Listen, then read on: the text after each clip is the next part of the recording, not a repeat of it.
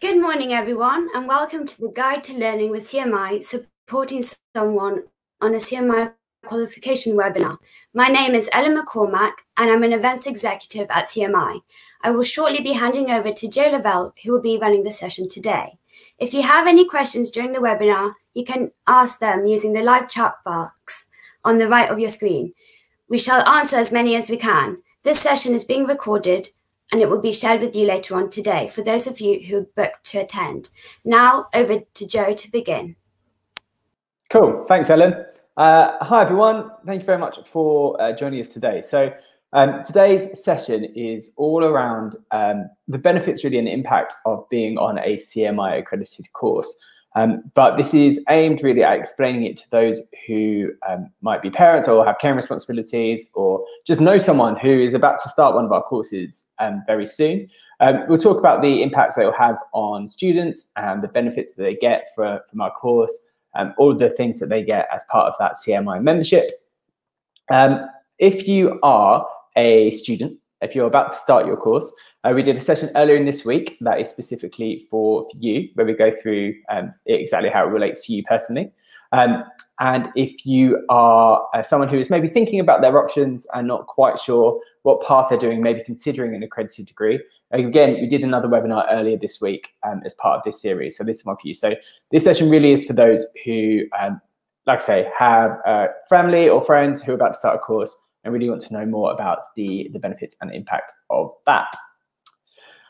So I guess the first thing what I want to do really is talk about professional bodies as a concept, because I'm aware that it's something that people talk about, but it might not be something that you've had any awareness of so far in your career or in your life. So professional bodies are groups that are dedicated to promoting a career and really for the benefit of those who do it. In the UK, there's over 80 chartered professional organisations, and they have a royal charter, which means they can give that chartered status out to people who are their members. How this is awarded is defined by both the organisation and the government, so you can't change it without government permission. And what this does is adds a layer of respectability and credibility to that status, and really does demonstrate sort of excellence and skills that are really specific to that title and to that accolade.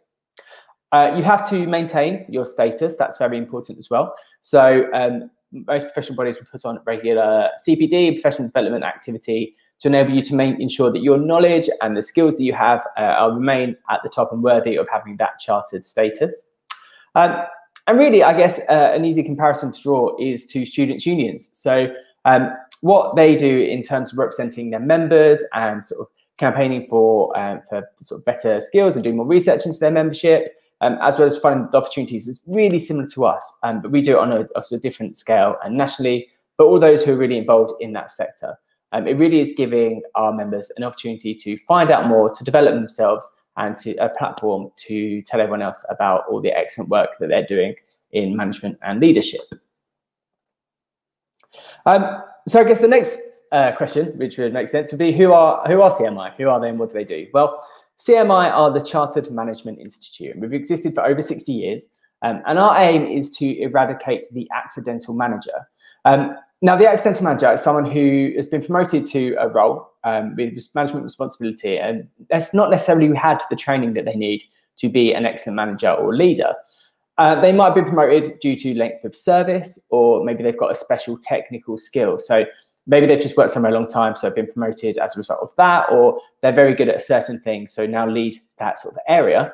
But they might not be given sort of management and leadership training or qualifications to enable them to effectively manage either people or projects or resources. This isn't their fault at all. And actually, we find it's really common. We think around 4 out of 5 managers are accidental managers.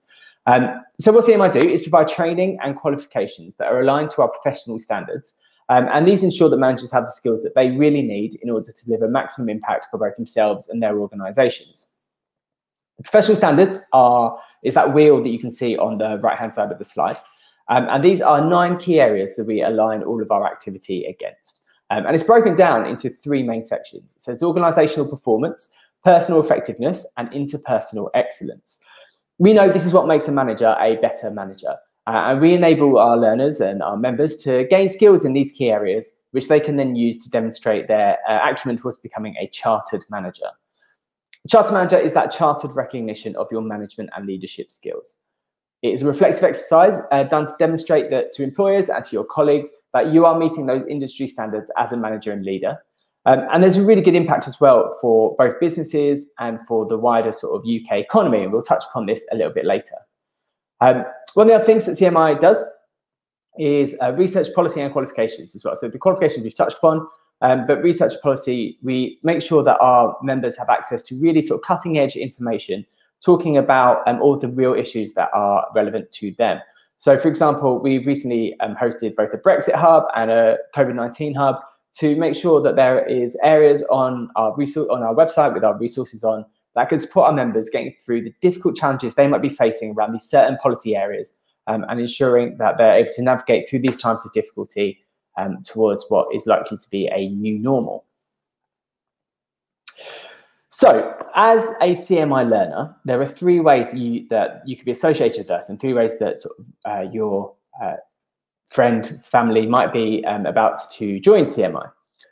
So we are doing dual accredited university courses as one of our options. So this is where we look at university degrees and we look at our management leadership qualifications, and we see where the learning outcomes and learning requirements for both of them map. And where there is certain crossover, we are able to say that by doing your university degree, you are getting the same learning as if you're doing one of our qualifications, and therefore you can get both at the same time. So you automatically get that CMI qualification upon your graduation, and you get membership and access to CMI and our resources throughout your studies, able to help you with both courses and in order to have sort of maximum impact during your studies. You might be starting an apprenticeship with CMI, so it might be doing one of our Chartered Management Degree apprenticeships or a Senior Leader Management Degree apprentice, or we might be your EPA, your Endpoint Assessment Provider as well. Or you might be doing a standalone CMI qualification to help your career. So you might be in work and just doing one of our sort of qualifications to develop your management and leadership skills. CMI offers qualifications all the way from level 3 to level 8, and we deal with a whole range of management skills and practices.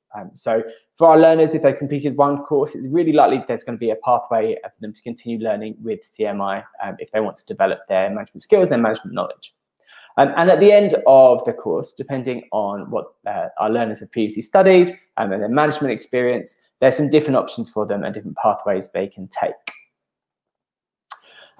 And this is sort of a demonstration of the career journey with CMI. So a lot of our learners start as aspiring managers, those who are trying to make their mark in the workplace, trying to understand a bit more about the skills that they need to get by. So they're possibly in their first job or just completed their studies.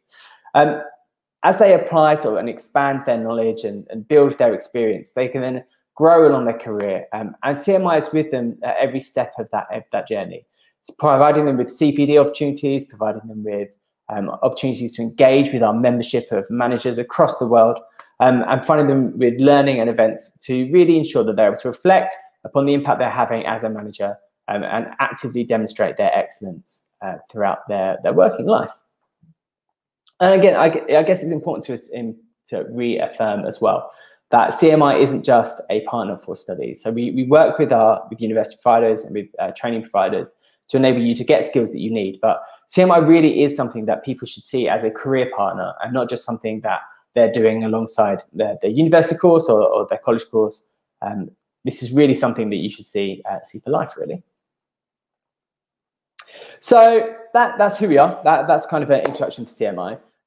So what I want to do is now run through some of the key resources that our learners get access to with CMI that we think are really helpful for people on studying our courses. So the first thing is Management Direct. So we know that library spaces are likely to be different to perhaps how they were previous academic years, with social distancing, perhaps limited opening hours, limited capacities. So Management Direct is a really helpful tool, particularly in this time.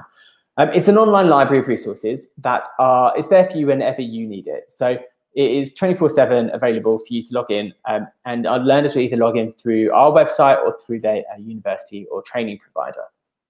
It's filled with ebooks, with articles, with videos, with models, with checklists. Anything that a learner might need for their projects or for their assignments can be found on Management Direct. And it's got a great search function, which allows you to find resources depending on how much time you have. So we can make sure that it really fits around the life, the times and needs of our learners. So it breaks down into 5-minute briefings. So these might be templates or definitions of things that people can quickly look at, maybe while they're on the bus, going on their way to a lecture, or even just sort of waiting outside their seminar if they've arrived a little bit early, to just help them refresh and to get a basic understanding of that topic area. And then we have longer briefings as well. So we have 20-minute briefings and extended briefings. So if you are a learner and you're doing maybe some essay work or trying to understand more of the theory, these longer briefings allow you to get those skills and to get that information that you need. And it's all, as we say, mapped specifically against those common search terms that you need. CMI also has playlists of learning as well to help you meet specific learning objectives. So we have it all mapped against our professional standards and the standards you require for your qualification. So if there is a certain learning outcome that you're trying to understand more about, you can go onto these playlists of learning. They're called learning journeys. And there is a whole lot of curated content there specifically built for you to understand these areas of management and leadership more. So you can go in there, go through this learning and know that everything that you are getting are quality sources that should help you achieve your learning goals. And it's a great tool, Management Director. It's something that is able to support you throughout your entire career as well. So it's not just about when you are studying. There is a lot of things in there, like so our templates, for example, are there for business plans, communication plans, and they can help you with some really like difficult and challenging areas that you might find in the workplace. So it's really good for our learners to get used to it on their course, to understand sort of real impact it can have and the support that it can play to them, because they can then provide that into the workplace and take it forward and make sure that when they are coming across these challenges and obstacles in maybe their first or early career, they're able to have the support of our expertise to be able to deliver maximum impact. And talking about getting jobs, CMI also provides our members, but particularly our learners, with the Career Development Centre as well. So the Career Development Centre is another online resource. You can find it through Management Direct, and it is filled with online tools to boost employability prospects.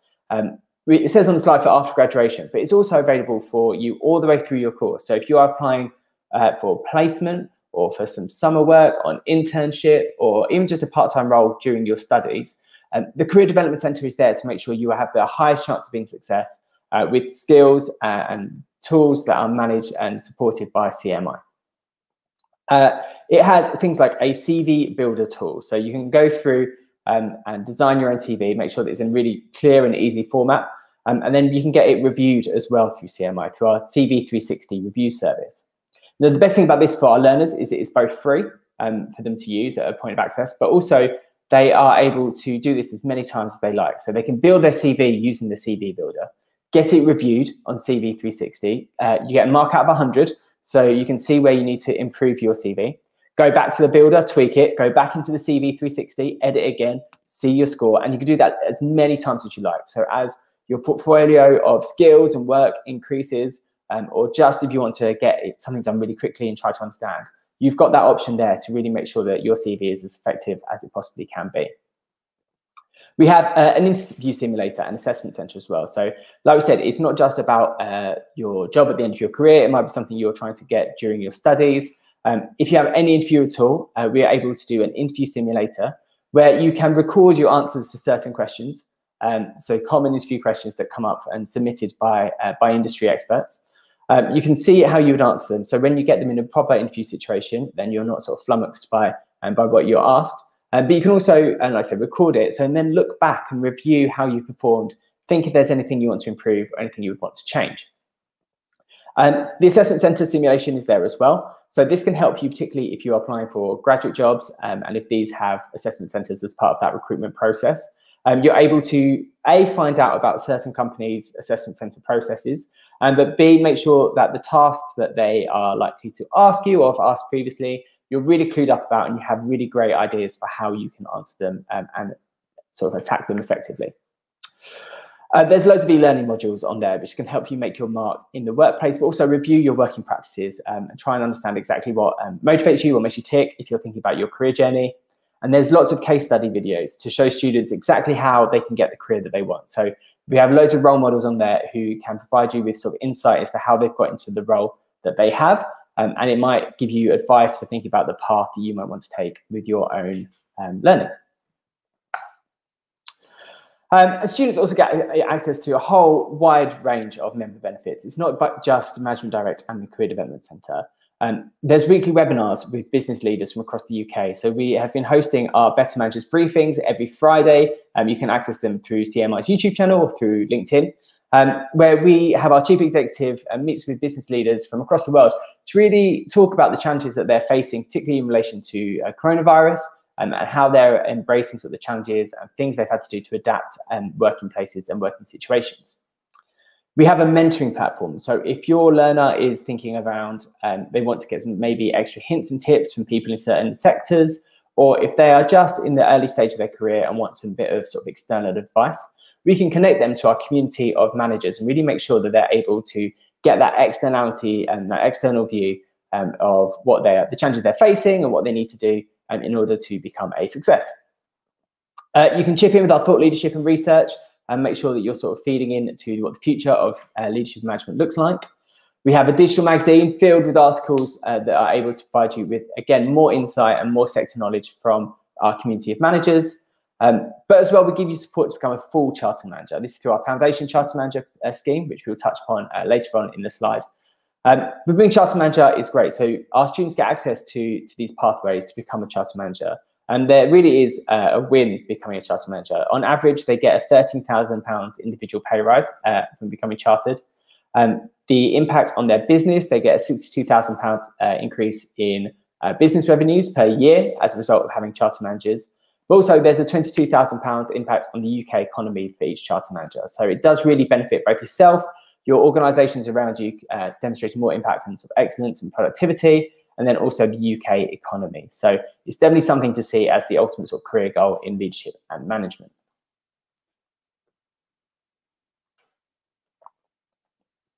So I guess a lot of this is all about why does CMI have this impact, and what exactly does it do, apart from giving you that qualification that really matters. So we know that CMI accreditation boosts employability.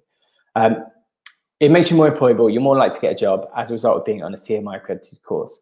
And 58% of graduates from CMI accredited courses were in professional roles, compared with 48% of those from non-accredited business courses. So it does give you that cutting edge, and it does give you something to both talk about in interviews, but also demonstrates your skills really quickly to employers who can see that you take your CPD seriously, and you've got that sort of recognised external badge from CMI. The quote on there is from Danielle, who was one of our graduates from the University of Derby, and she was really engaged with CMI, really took on board our community involvement. She was involved with her regional area. She's been involved in loads of our events and activities. And by doing her CMI qualification, really get involved with the professional body as well, she got herself a role at a really reputable graduate scheme at EY. So it does have really demonstrable impact, and it's something that she really sort of attributes as one of the main reasons as to why she got that graduate scheme. The other thing about CMI accredited qualifications that are really important, I think, for your learners is that they do provide genuine skills to applying to the workplace. So once your student, your family or friend might have completed their qualification, they're really in a really good position to have maximum impact once they get into the workplace. So the top 3 skills that the employers are looking for in first-time managers are managing innovation, managing people, and financial skills. And we know that engaging with CMI, and by doing our qualification, we are giving you the skills and giving learners the skills to achieve these, to demonstrate these. 85% say they acquired skills to lead change and innovation. 82% acquire the skills to develop people and capabilities. And then 73% developed the skills to manage resources and risk. So by engaging with CMI more, by taking it all on board and really maximizing sort of the benefits of engaging with a professional body, you will get those key skills that managers want, which might help you get that first role, but will definitely help you as you progress through your career, maybe to your second or third, and start taking some steps up the managerial ladder or on the way to becoming your ultimate career goal. 89% of our CMI graduates say they use the skills that they got from their accredited degrees in their current role, so it really is relevant to industries. And 88% say that it gave them good career prospects. So it gives you real skills in the workplace, it gives you great prospects for the world of work you want to go into, and it's really relevant to that job once you get into it. And recent CMI graduates earn more money, which is always good. So recent CMI grads earn a median of £28,000 compared to just £21,000 for a typical business studies graduate. So CMI qualifications do really open doors and give you that industry respect and recognition that our learners need. It gives them a competitive edge when they're looking for jobs. 72% of CMI grads agreed that their accredited degrees gave them that edge in the job application process, which when it's so competitive at the moment, particularly in the post-COVID world, having something that makes you stand out from the crowd is really helpful. And we know that 94% of economically active CMI graduates were employed in professional roles. So it will give you the chance to stand out from the crowd, but also it's likely to get you into make sure you're in professional and graduate careers moving forward. So we talked about Foundation Charter Manager earlier. So once our learners have graduated from CMI courses, they also get the recognition of becoming a Foundation Chartered Manager. So this is a tailored program to help them become a Charter Manager. It's really how we support our graduates move from being someone who's recently completed their qualification into someone who's able to demonstrate their effectiveness in the workplace. It's a tailored program to help them to become chartered and to help them get to that chartered status. It keeps them on a career journey with CMI and continues to give access to their CPDs, to our events, to our resources like Management Direct or the Career Development Centre. And it gives them the credentials of FCMGR after their name. So it's a really great way to quickly identify yourself as someone who not only has those skills and qualifications, but someone really dedicated to their CPD and to developing their management and leadership skills. So once you've completed your CMI program or your endpoint assessment, you are automatically awarded this Foundation Charter Manager status. And then as you stay a member of CMI and you gain that 3 years of management experience, you'll then be eligible to do the Charter Manager Assessment, where you reflect upon everything you've developed in the workplace, all the skills that you have learned, and to make sure you're able to communicate them effectively, talk about the impact you've had, and then if you're successful in your assessment, you will get that Chartered Manager status. So look, I know this is quite a whistle-stop tour into CMI's benefits, but I think it's really important that we communicate to everyone who is involved and engaged with the learners on our courses to make sure that they're really aware of the benefits that being part of CMI can bring. So for next steps, what I would really do is encourage your students to look out for CMI accreditation. So if they're not already on a course, or if they're thinking about maybe their options for the future, really do look out for university websites to find courses that are accredited by CMI. You'll be on a lot of their promotion material in prospectuses and online. But we know the impact that engaging with CMI can do for our graduate careers. So I really would recommend ensuring that you do look out for it.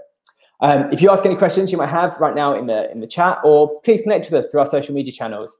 All the details will be in the follow-up emails or in the chat, and really find out more about the services and support that CMI can offer.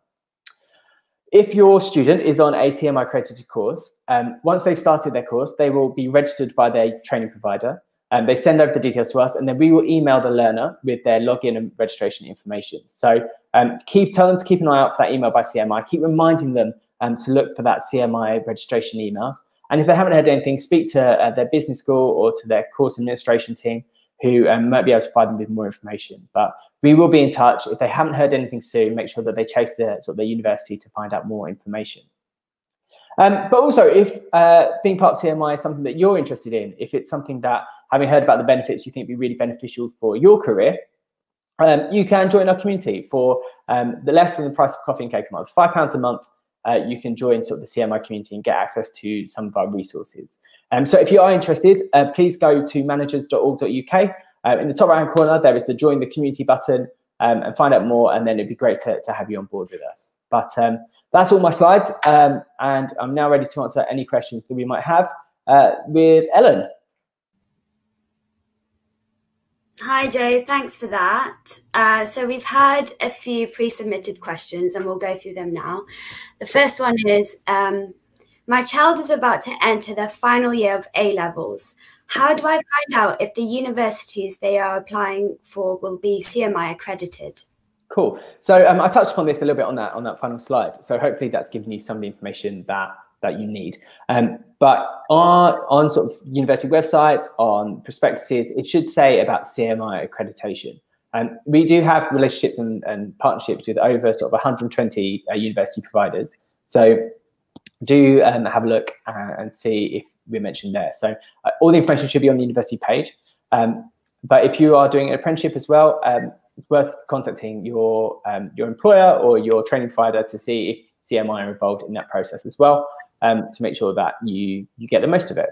I think what's also key to find as well is that it's not just those on our accredited programs who can get access. So as I said at the end, if you are interested in joining CMI, you are able to join the career through that Join the Community page. So if you think all of these resources that we've spoken about are really relevant to you, you still be a member of CMI, you just won't get access to obviously the qualifications. So if you want things like Management Direct and the Career Development Centre, encourage your learner to have a look on there and see if it's something that might work for them.